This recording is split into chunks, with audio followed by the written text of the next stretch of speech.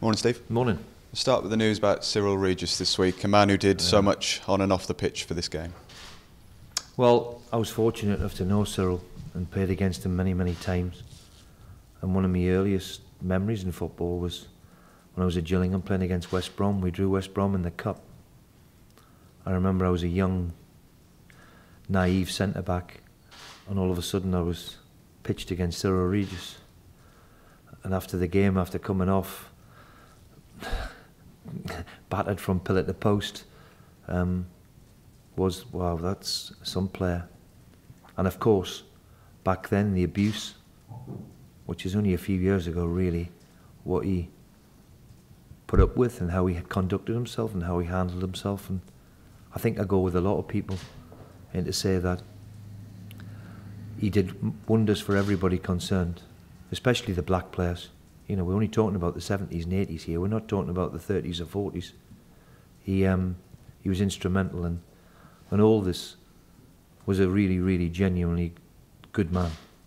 And I think we're like all the football world was shocked and saddened because the condition he was in was fantastic when last time I seen him.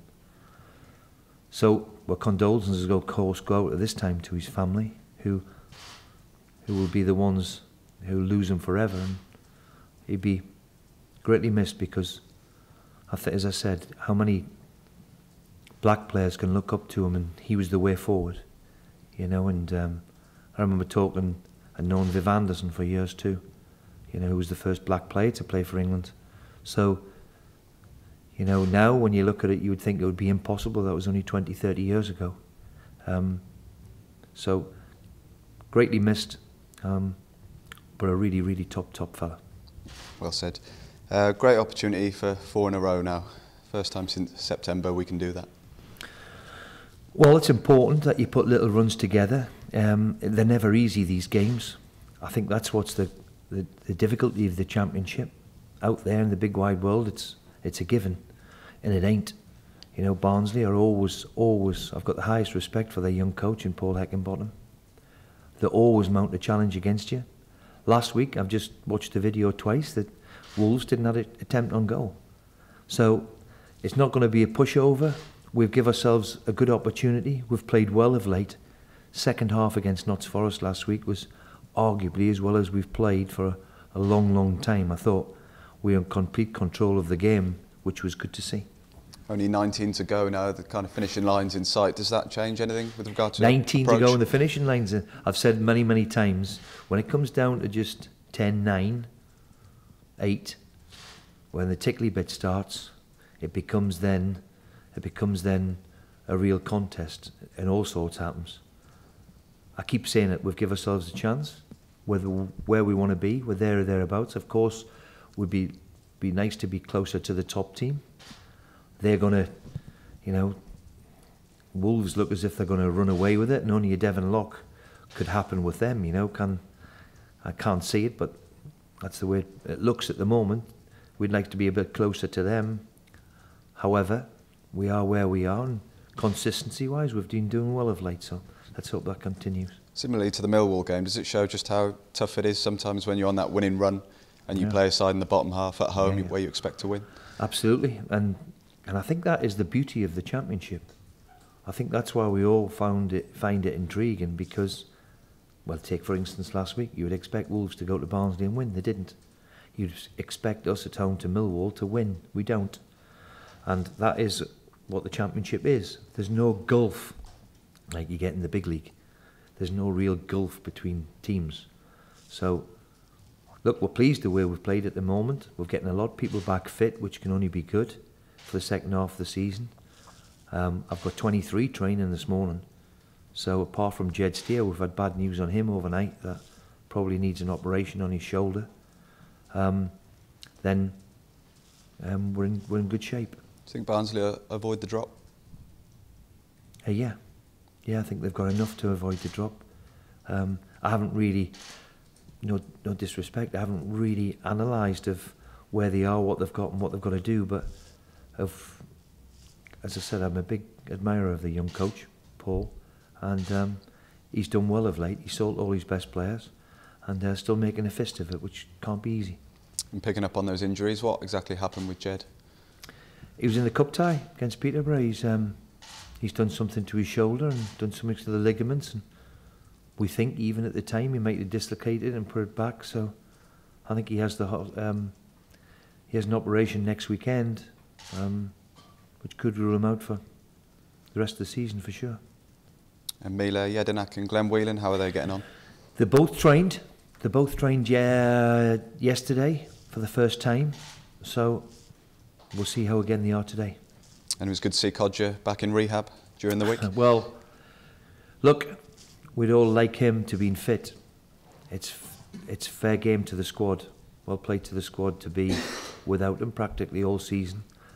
Not many people could have coped without your centre forward and somebody who scored you 19, 20 goals last year. It's good to see him back around. We wish he was fit, because a fit Codger now could make all the difference, but he's not. We'll just have to put up with it. Andre Green going well as well, scored in the week again. Well, we all know what a talent he is, the kid, and we're just going to box a little bit clever with him, but he looks as if he's in fine nick, and he's had now 3 or 4 games. I think that's now 45 and 60 minutes and 90 minutes under his belt.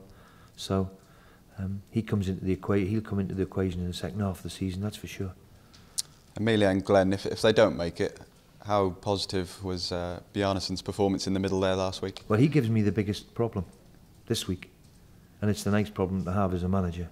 Competition is the biggest weapon I have for the squad, and you're right, he had a great 45 minutes, was excellent at what he done, and is right in me thoughts for tomorrow because of his performance. And if I'm going to be good to the squad of players, then I've got a big decision to make, and that's always the hardest, but certainly Burke has put himself in pole position. And Snodgrass's performance last week, where did that rank, not only in his time here, but in all the time you've had him? Well, I think of late he's played very, very well.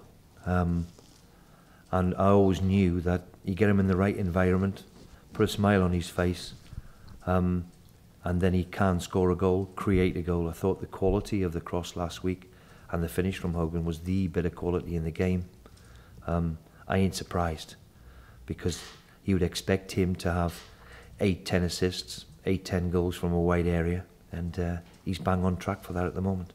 And Hogan's been lauding Steve Agnew. How big has he been since he arrived? Well, very quietly. It looks as if he's been here 2 years, never mind 2 weeks. I'm good. I'm pleased.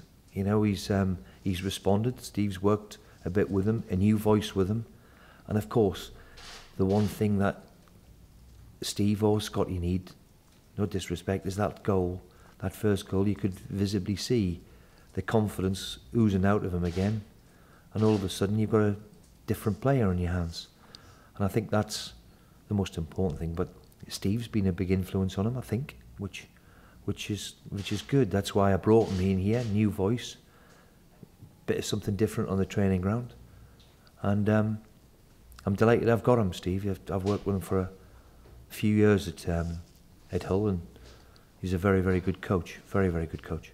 And any developments from this time last week on the transfer front? No, not yet, no.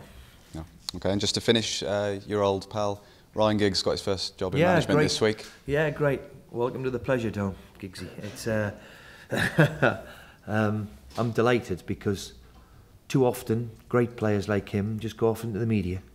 I'm delighted he's got an opportunity. I hope, and he will do well. I wish him the best of luck.